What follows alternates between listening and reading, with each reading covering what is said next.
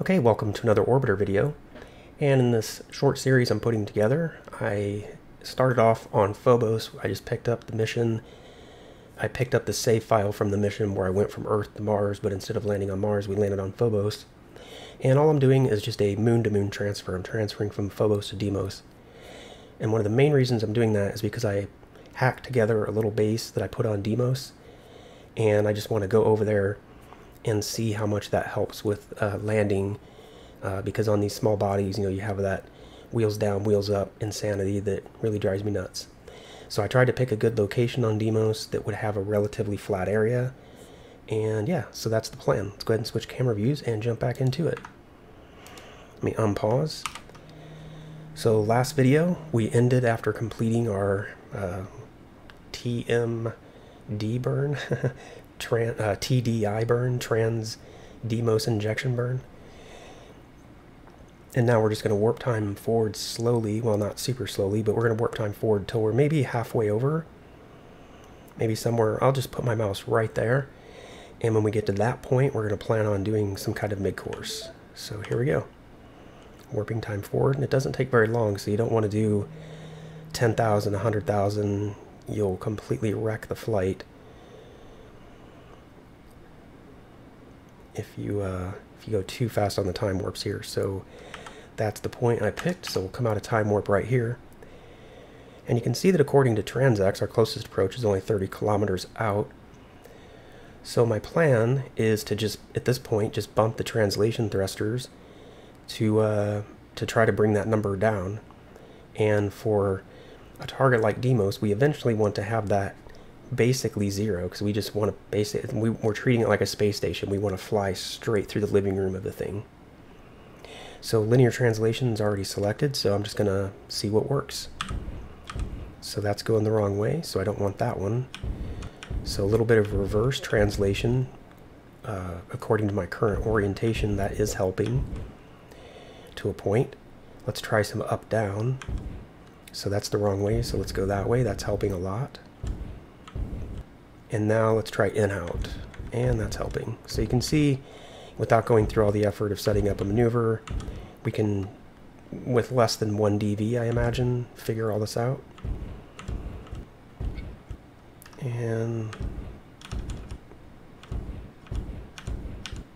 again, we do eventually want that to be really low.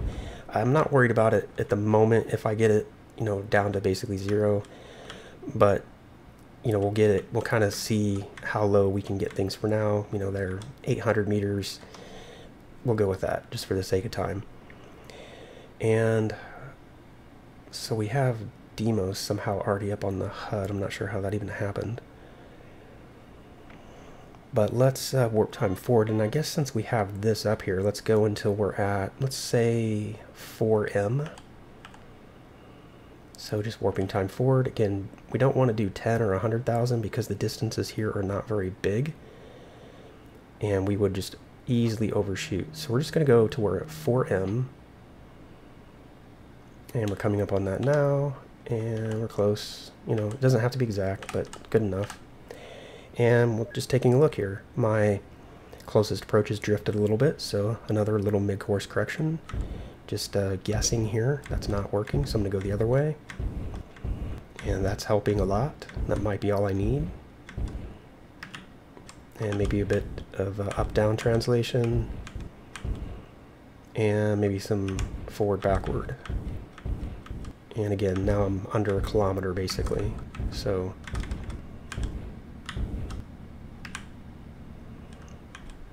alright. So I think my rendezvous point was over towards here. So let's warp time forward again until we're at 2M, and then we'll see about another correction. And coming up on it. And we'll go with that. So we've only drifted a little bit, so this should be a really quick fix. Just putting ourselves back approximately where we want to be. Really close. The closer we get, the more we'll really dial it down. And let's go with that. And now we'll go to 1M and repeat the process. So warping time forward 1,000. And remember, since we're cutting this in half each time, the time it takes to go from one to the other is much faster. So I'm only at 100 time warp now. Now we're down to less than 1,000 kilometers out. So, and our closest approach is holding in really well. So just tiny amounts of correction now. And that's basically got us what we want. Alright, so something I can start thinking about. Again, I put that base on Deimos. It's not a proper base, it's just something I threw together ad hoc. Keep clicking all the wrong stuff. But I do want to press Control I because I don't remember, you know, what the transponder stuff was, but luckily you don't have to remember any of that. And I just called it Deimos base. So, okay, put it at the bottom. And we have two pads, and I made pad number 1, I think I scaled it so that it's twice as large as the normal pad, because the XR5 is a lot larger than the Delta Glider and XR2, and it looks a little ridiculous setting this huge ship down on such a small landing pad. So I scaled landing pad 1 to be extra large. But as always, we'll set the long range to the first transponder, so that'll come online here in the not too distant future. So that's going to be 1:16:30, and then landing pad 1 I'm going to set for nav 2, and again that's the larger landing pad. It should be big enough to hold the XR5 without looking really silly. Alright, so we can bring up VOR VTOL on that side, and this will come on when we're down to 500. So that'll be a good time to do another mid-course. Let's go ahead and warp time forward, and we'll stick with the 100 for now. And we're almost there. And we'll actually wait for that to come online. So if it takes, there it is. I was going to say, so if it takes a bit longer, because, you know, depending on where the base is located, depending on, oh, well, there's Deimos right there. But if the base happens to be like on the back side or something, then we might not get that signal right at 500. But our closest approach is holding in really well. Rotation, translation. But we'll go ahead and keep that, you know, dialed down nice and low. You know, like that. It's quite fine. And now we can start considering our speeds. So we're basically 400 meters a second. And it looks like that will be our encounter velocity according to TransX, really close to it. So let's bring up burn time, and we're going to set a, I always do a manual, well, for some reason it still has TransX up there, but I guess I can just put in a DV of 400, because that's essentially what we're looking at. And using the full power of the main engines, I need about 4.5 kilometers to brake, but that would be if I wanted to go all the way down, and I don't want to go all the way down, so I'll probably start my braking burn around 10 kilometers. So with that in mind, let's bring up orbit, and let's reference Phobos, Deimos rather, so no target, reference Deimos, and I'm going to click HUD because I don't remember ever actually doing that. So now I have this information up on the HUD for sure, and we want to be in the retrograde position so that we can use the full power of the main engines. A little bit of time warp to speed up that rotation, a little bit more time warp, and here comes the retrograde velocity vector. So I'm just going to put the nose of the vessel right on there so we get maximum fuel burn, fuel efficiency on the burn. So according to TransX, we're still just 3 meters from center, and our altitude's 420, 426 according to that. I'm going to bring up surface just so I have multiple sources here, so these all tend to agree. I'm going to bring up burn time, so we're ready to do that burn. I'm me just double check everything. So I put in 400 meters a second. That basically agrees with what I have up here. So let's warp time forward until we're 200 kilometers out. And we can go a little faster. And a little faster. And there we are, about 200 kilometers out. Let's take a look outside just to see. I can't see anything hardly. But there is Deimos, that's our target. So just checking our information again to make sure that everything is good. We're 188 kilometers out. We have a speed relative to Deimos of about 400 meters a second. That's what we put into burn time. That still agrees. We're still driving through the middle of Deimos. Translation. If we want, we can do maybe just a minor bit of correcting here. If we want to be really fanatical about it, but it doesn't matter. Let's warp time forward till we're at, let's say, 100 or thereabout. And okay, so we're about 100, so let's take a look at everything again. 400 meters out, 400 meters per second rather, 95 kilometers out. We need 4.5 kilometers to do our burn, but we're going to start it at 10 so that we can stop high up above the surface and have a chance to go around. Let's take a look outside. And we're closing in. Alright, let's just go ahead now and warp time forward until we're at our target time to do our burn. Right around 10 kilometers. That's going to be my goal because I feel like that'll give us plenty of altitude above Deimos. Got a few seconds here. Let's take one more quick look out there. Alright, and now we're really close. So getting ready to do the burn. In just a couple more seconds, everything still agrees. And here we go with our burn. 14 kilometers, 13 kilometers, 12 kilometers, 10, and burning. So now you can see we're slowing down relative to Deimos, and our orbit is becoming matched with the orbit of Deimos. And we can ignore our closest approach here now, for now. 4 seconds left on the burn, keeping an eye on my speed here, because if it starts suddenly going up, I want to cancel. So we're pretty well parked, but Rotation. Translation. with translation thrusters, we can eliminate the last little bit of this difference. And then turn our vessel around. So which way do we need to go? That way and that way.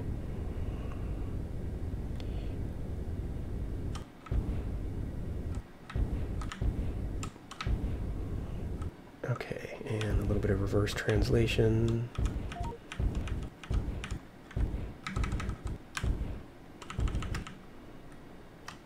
Okay, so we're moving about, almost a meter per second towards Deimos.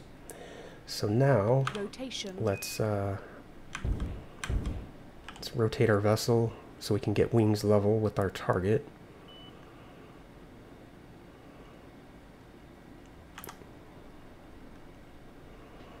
And there we are, but that won't hold. Let's bring up VOR or VTOL now so we can start tracking where our base is at. So, let's see. So we're about 13 kilometers away from the base, so maybe it's on the other side of Deimos. So let's start working our way over there.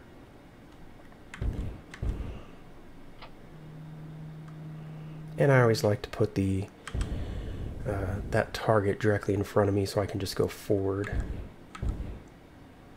like so. So this is our long range, although actually we could use the landing pad as well, so we might as well. And let's start moving in that direction, but we might have to go that way and like over and down most likely. Translation. So let's start translating forwards.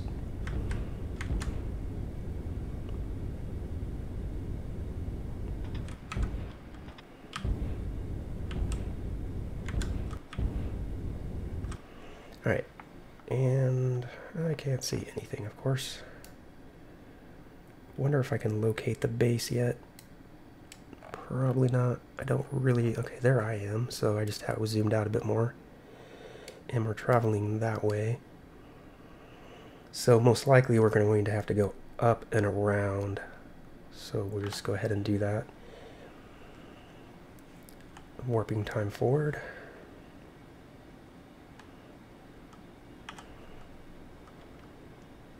Rotation. I'm going to put in a little bit of down rotation like that, and hopefully I can kind of keep more or less matched. 5,000. Now I do want to watch my altitude here, so let me actually... Translation. Because I don't think it'd be too easy to run into Deimos by mistake, but that's something we obviously want to avoid. So keep an eye on our altitude to make sure, you know, we're staying 4 or 5 kilometers up. But we don't want to necessarily climb and gain altitude, so we're about 10 kilometers out, a little bit of time warp. Just keeping an eye. And I can see, you know, my target's starting to go that way a little bit, so we'll start to go that way a little bit. Just a little bit of translation to correct that. And a bit of time warp. A little bit more on the time warp. Okay, coming back, and let's just bring our velocity vector down so we're not climbing out. And I think we're pretty well lined up here still. So let's warp time forward just a little bit more. So we're about 7 kilometers out. Watching our altitude.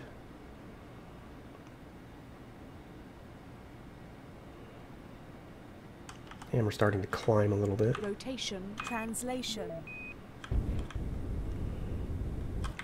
So a bit more correction on our data here. Actually, I can shut that side off because it's not going to do anything for me. And a little bit more time warp. Get closer to this base that I made. And about 2.5 kilometers out. Alright, coming out of time warp, just a bit of correction here on our stuff. So we're about 1 kilometer away. Okay, so we're getting pretty close to being over top of the pad. So let's do this. Let's start taking out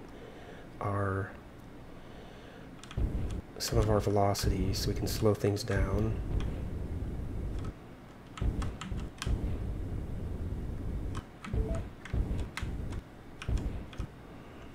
And now I want to go... Rotation. I want to start thinking about being wings level, because eventually, you know, I'm going to have to be wings level with the base. So go ahead and rotate up now.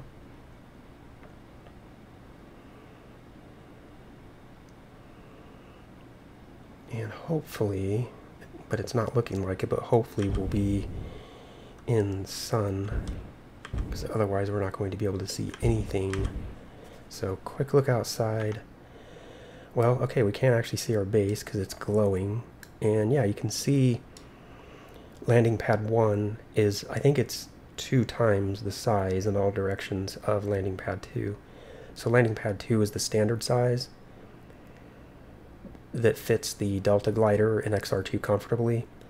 But if you put the Vanguard on one of those, it doesn't fit very well. So yeah, I just double-sized landing pad 1.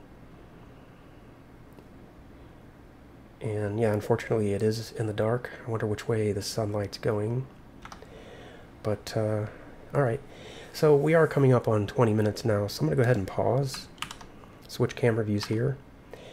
And when we come back, we'll go ahead and finish our descent down onto the base of Deimos. So I will see you in the next video.